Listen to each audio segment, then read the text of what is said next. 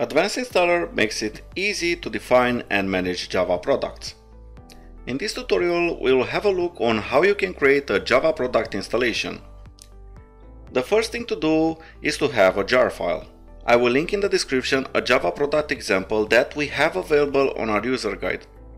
Once we have the required jar file, let's open up Advanced Installer and navigate to New, Java Application. Now that we have a new project created, let's add the jar files into the Files and Folders page. Next, go to the Java Products page and under Products, create a new one.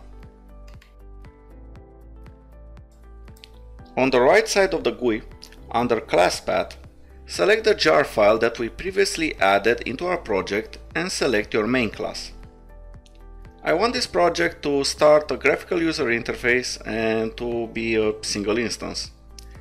You can also configure additional settings for the virtual machine in the next tab, like JVM parameters with initial heap size, maximal heap size, disable the class garbage collection, and so on. This is not required for our simple demo, but for larger and more complex applications, this will come in handy. If we navigate back to the Files and Folders page, you will also see two new files, demo.exe and demo.ini.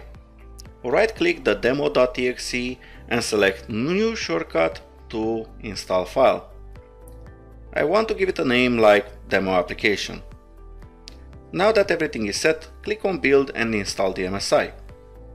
Once the MSI is installed, run the Demo Application shortcut that we have created and the Java application should start.